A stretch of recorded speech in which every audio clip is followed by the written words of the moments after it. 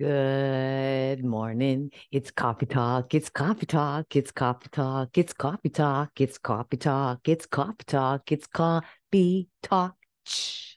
It's coffee talk. Today is New Year's Eve. Today is New Year's Eve, and we are closing up 2022 and we are opening up to 2023. And what I'd like to jump on here with you guys today is to offer you something that we were talking about in the car yesterday when we were thinking of like, what is one word that would sort of symbolize or lay out how 2022 has been for you? If you could pick one word, what would you say it has been for you? Right? Some folks were saying it's transformative. For me, it was courageous. I had to be very courageous to get on here every day and talk. Maybe you got some clarity about something. What would the word be if you could summarize the entire 2022 with one word? What would it be? And then going forward, 2023, what is the word you're leaning into? What is that word that's going to be what you're leaning into for the next year?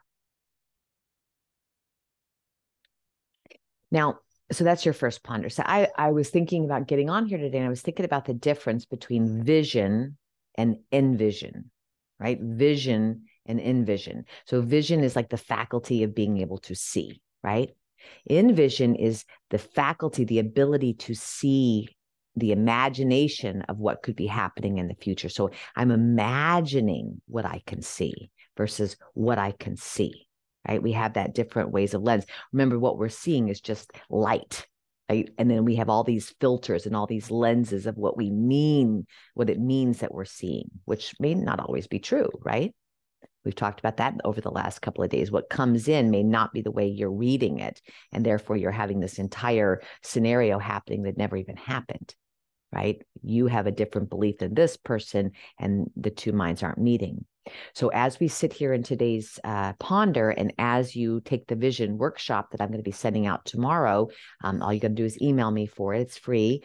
But as you ponder this, I'd like you to decide how you want to show up. So we're being deliberate here in what we vision, what we have in our sights versus what we envision, what we have in our sights in the future. Okay. So there's three main ways I like to look at it.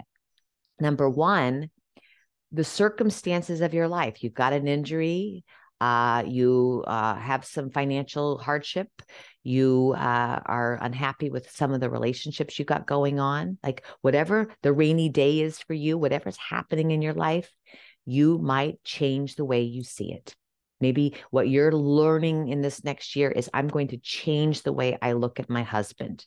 I'm going to change the way I look at my relationship to my mother, living or passed on. I'm going to move my mind in a different way that serves me from what's just generally happening in my life, my circumstances. Okay, that's number one. Number two, I'm going to calibrate how I feel about certain things. How do I want to feel today? Doesn't matter what's happening in my life. I want to feel productive. I want to feel joyful. I want to feel peaceful. I want to feel content. So I'm not going to let other people or other situations affect the way I am deliberately setting up to the way I want to feel. Okay. And I know I can hear some of you being like, this is out of alignment with maybe the way you think of it. This is the way that has really served me. It serves me to think that I am the driver of this human ship. I'm the driver of what I think about. I'm the driver of how I feel. I'm the driver to work through and deliberately assign how I want to show up. I'm the driver of this. So in yoga philosophy, we often talk about well, before I tell you that, let's go to the third. The third thing is designing how I want to be showing up. So I'm looking now at the results. So the first one is deciding how I want to think about the things happening in my life. The second one is deliberately assigning how I want to feel today, and not letting anything affect that. And then the third thing is, what do I want to happen this year? What do I want to happen this week? What do I want to happen to this relationship? And so deciding how you're going to show up by the results that you're wanting. So if you're wanting to get married, or if you're wanting to upgrade your condo to a home, or you're wanting to lose a job or whatever, what do I have to do? What are the bridges that I have to cross in order to get that? And that's what's going to give me the clarity of how I think and how I feel to show up, because the feelings are our gasoline. Okay. Yoga philosophy, they talk about how, we have a carriage and then we have these horses, right? So the carriage is the brain. This is just the organ of the brain, right? The driver of the carriage is your human self. Okay. My human self. The reins, right? The reins that we hold on to are the mind. So the brain versus the mind. And then the horses that pull the carriage are our thoughts. Okay.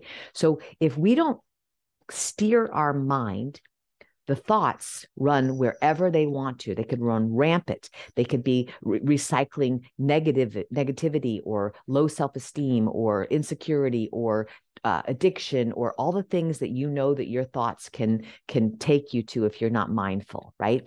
But the driver, what you are, the human, is you get to take the reins and you get to steer. Depending upon, I want to go to Paris. I'm going to turn and lead myself to Paris. I'm going to take a yoga retreat. I'm going to turn my thoughts to how can I have this yoga retreat, right? You get to steer your mind. It's not just happening to you, although most of us, as I've said, 55% of our lives are lived unconsciously. We're not even aware of what we're doing.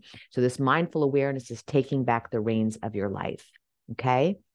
So if you are interested in upgrading, elevating, expanding, opening, being more deliberate in the next year, then ponder what I'm saying here today. You got 3 choices. You can change the way you think about things, right? You can change the way you feel about things, settling in on what do I want to feel in my life? How do I want to show up today? Or third, you can decide this is what I'm wanting at the end of the year, at the end of the quarter, at the end of the month.